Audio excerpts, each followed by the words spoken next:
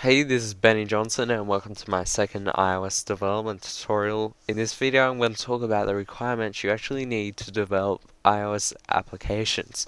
So the first one being is you're going to need to own an Intel-based Mac.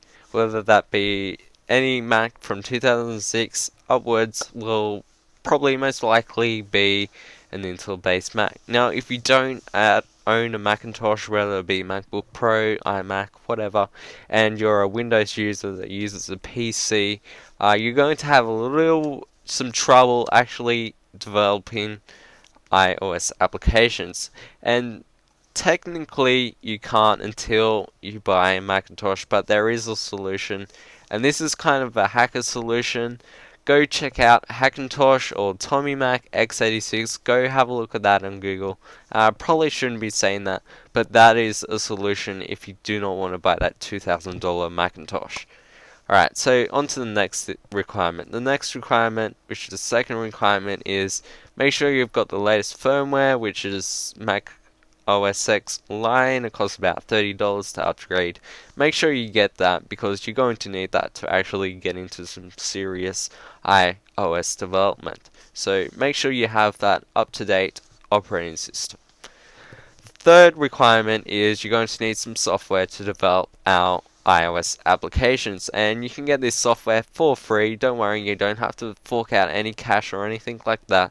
Just go into the App Store and type in XCode at the top, and this is an IDE or integrated development environment that we're actually going to use to develop our iOS applications. And you can also develop Macintosh software and that sort of thing. And this program is what we're going to actually be using to develop these applications. So you're going to need to download this. This is what we need. It has all the tools we actually require to develop really cool applications. So you're going to need get that. And it's about 1.5 gigabytes. It's not that big. It's free. So go download that. And once you have that installed, you'll just about be ready to go. Now, the last and final requirement we need is you're actually going to need to go and get an Apple developer account, and this is free.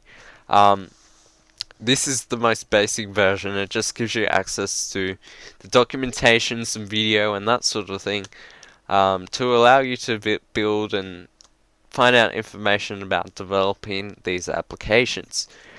I know that most people will actually own iPads and iPhones and that sort of thing, and they will want to test their application on their devices. Unfortunately, you cannot do this with the free account. You're going to need to upgrade to a standard account, which costs about $100 for a year, and this will allow you to test your applications on your device, and it will also allow you to submit your applications to the App Store. So you're going to need that account if you really want to do some serious development.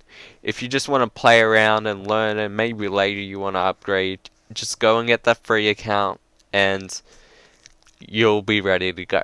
So just get that free account.